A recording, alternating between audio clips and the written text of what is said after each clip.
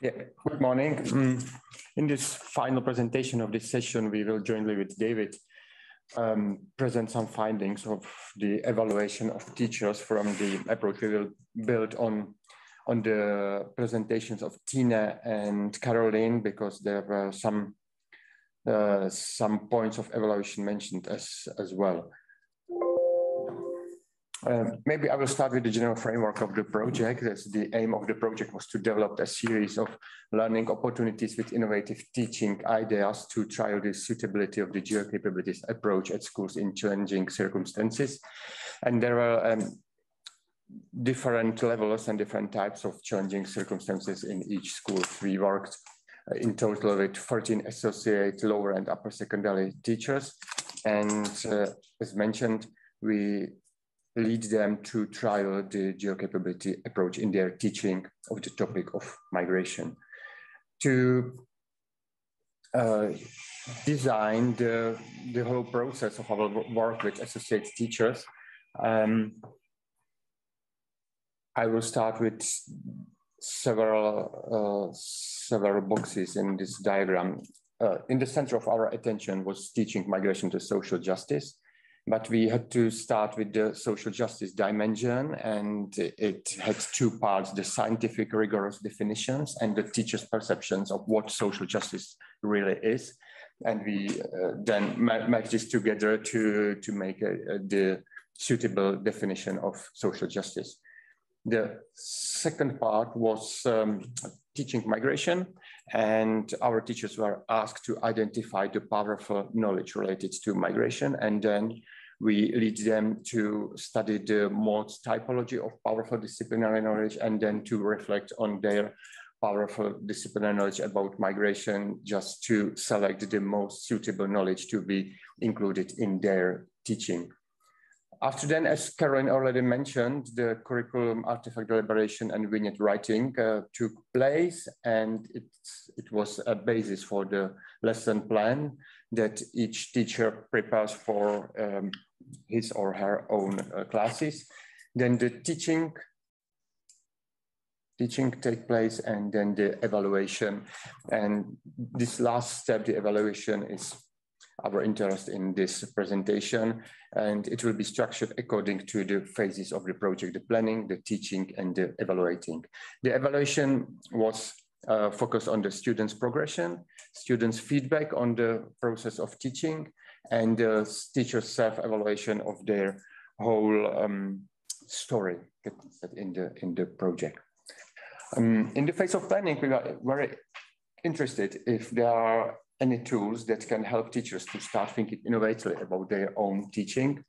And we are happy to say that it was possible to identify several of them, but it must be said that there are many preconditions that must be applied to make the whole process successful.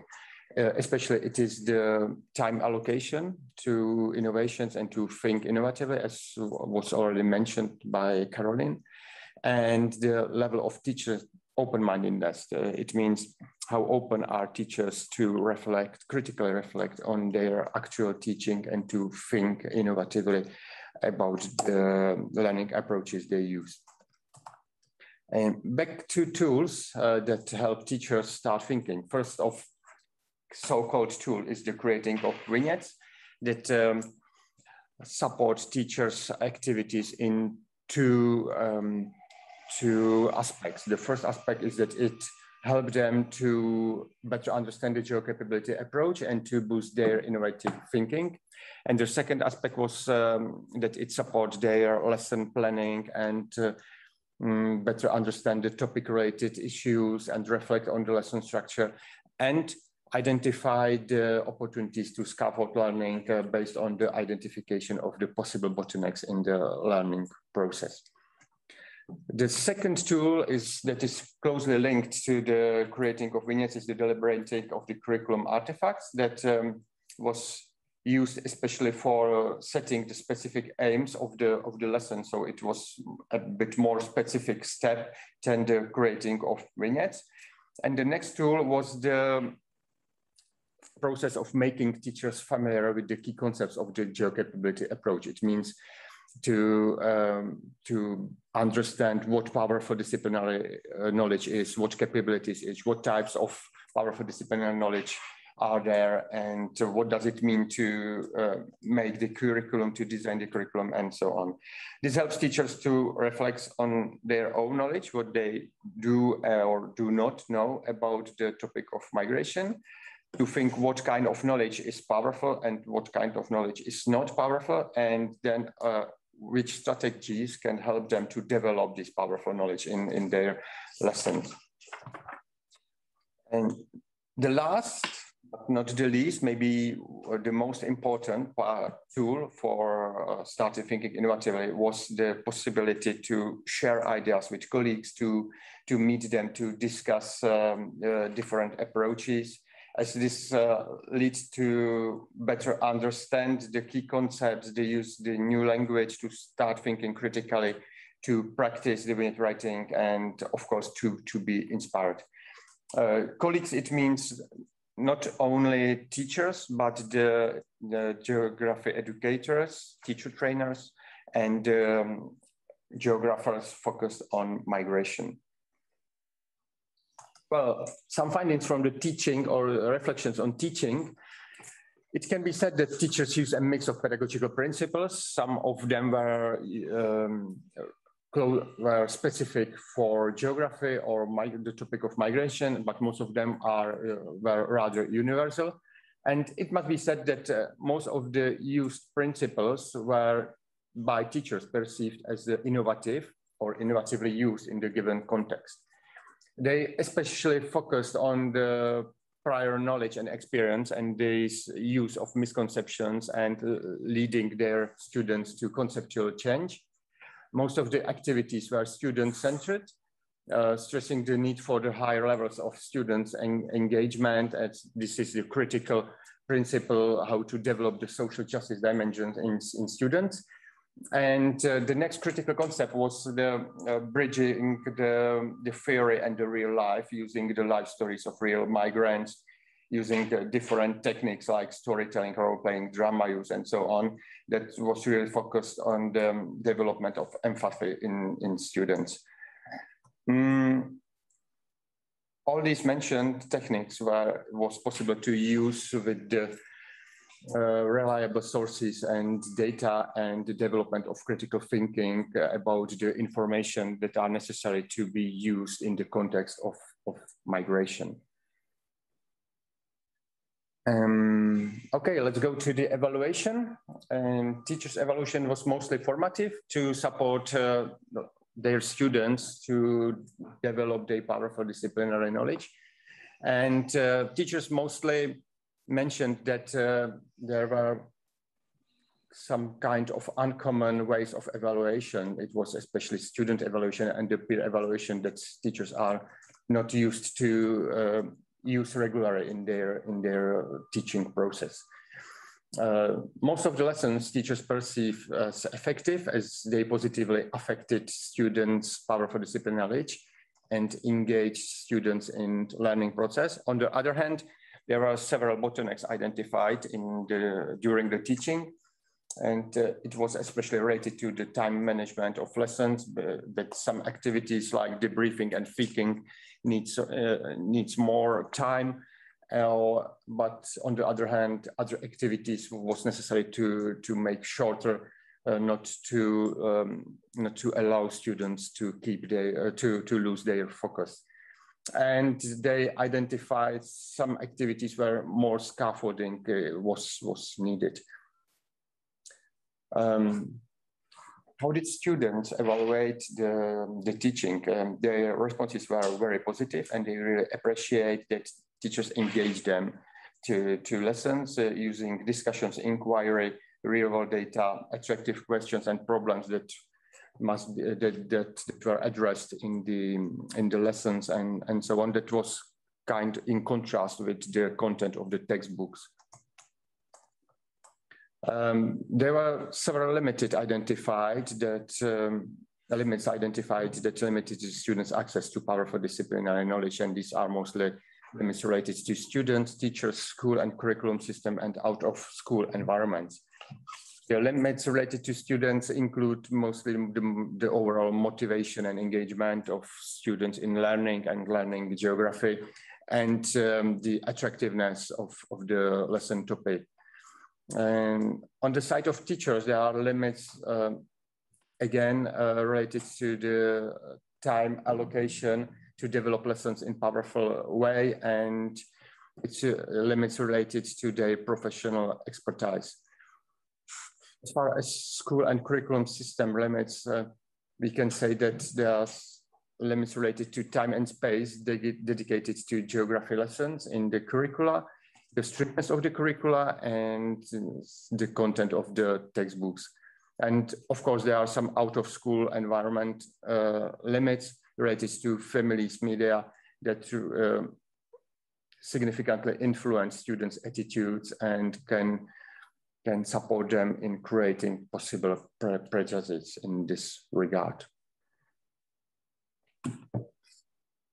And finally, we asked how did the project enhance teachers' expertise, because we realized that it was a key part of their professional development because they developed a migration-related curriculum, and the project boosted their professional development in subject-specific knowledge, skills, and pedagogy.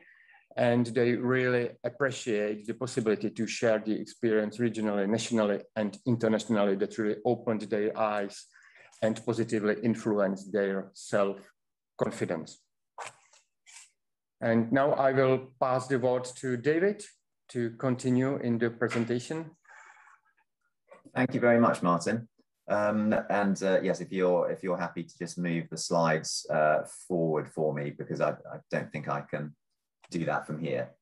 Thank you. So I'd just like to conclude and summarize here what has gone before. And the project set out to explore really whether GeoCapabilities has a social justice dimension and in what ways it has a social justice dimension. And I think we've got evidence to show that it has, and in both conceptual or theoretical and some practical ways. And three ways that it can have an impact for social justice are reaching areas and schools and children and teachers working with those children and young people in areas labeled as deprived and failing. And I'll say a little bit more about each of these in a moment. Secondly, a very key finding really of the project, as Martin has explained there, is the teacher's relationship with their teaching and with the discipline is supported and maintained and extended through the GeoCapabilities approach. And that's a really important aspect of the project. And thirdly, this word tools has come up a lot, and it's a word which is in the original bid to our funders. We were setting out to see if we could develop tools to evaluate how and how far teachers and children can access powerful disciplinary knowledge. And we even were suggesting a bit further than that, to try to develop tools to evaluate powerful disciplinary knowledge itself. So whether children can be shown to have developed those capabilities, that powerful knowledge. And that is perhaps something that we can't actually show. That powerful knowledge has, if you like, become the powers that young people have taken into their lives, because that requires looking or researching through the future or through time. But nonetheless, there are practical tools as well as conceptual tools that can be helpful to evaluate the access to the potential, if you like. Thanks. So next slide. So this first point, reaching areas and schools labelled as deprived and failing.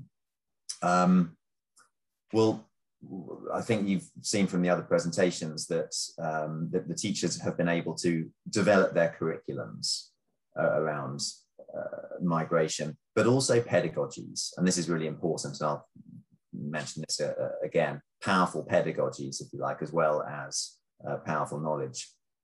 But we did found, as Martin has also said, challenges remain. The exam performance and accountability, certainly in England, is a very big one, which pulls teachers into a sort of narrow frame of reference. But the teachers did, well, as we've heard through the presentations, get beyond that, if you like, and we're very keen to get beyond that and to extend and develop their teaching of migration.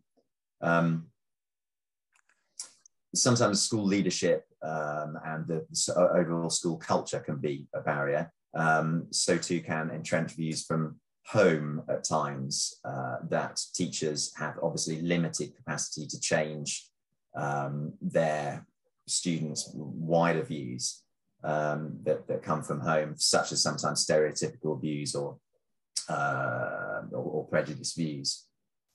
Student literacy levels was also a challenge where access to thinking and access to concepts is to an extent dependent on literacy and even articulating. So that was an interesting point that we found. Sometimes children verbally were able to express themselves better than in writing. And some of the evaluation tools that teachers used were partly in terms of writing, children's writing, and that sometimes limits things because of their overall literacy levels and of course time. An interesting finding about the areas labelled as deprived and failing was that challenged areas often provide very interesting and if you like, powerful local context, geographical context of deindustrialization, of different cultures mixing, change over time and so forth. And that was an opportunity that teachers could seize to make the geography more meaningful and significant for the young people. And as we've heard very articulately from Mary, that an analytical framework for social justice can be developed. And these four aspects of social justice are very, very helpful, certainly in theoretical or conceptual terms, and they could be developed further in practical ways. Okay, thanks. Second point, maintaining the teacher's iterative relationship between their teaching and the discipline was a really big finding from the project, came through loud and clear, that teachers really relished that opportunity. Often teachers' professional development is, there's not a lot of opportunity for subject-based professional development. So teachers relish that opportunity for geographical professional development, and particularly coming together. The collaborative element of GeoCapabilities is something that teachers really talk about and really value, both with university geographers and other teachers and teacher educators like ourselves. So that coming together is really productive. As we've heard, vignettes and the concept of artifacts as well are very useful tools that were very productive.